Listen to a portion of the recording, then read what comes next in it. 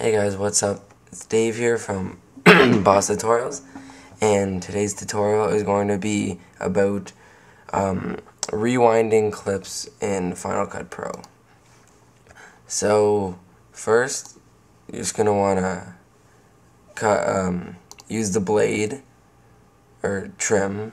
No blade, sorry.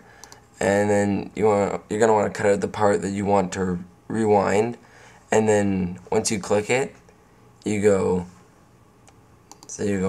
up here to this little swirl, click this, and just click reverse clip. Not that hard. And that will reverse it. And I'll show you an example. It's just me running around. So wait.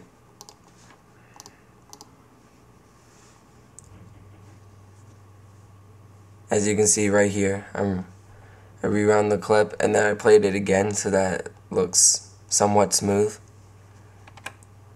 So that's what you're going to want to do. You're going to take the first clip and then you're going to rewind that clip and then you're going to want to put it in again so that it looks like you went up and then you rewound it and then you went back, and then it flows back to normal with the other clips.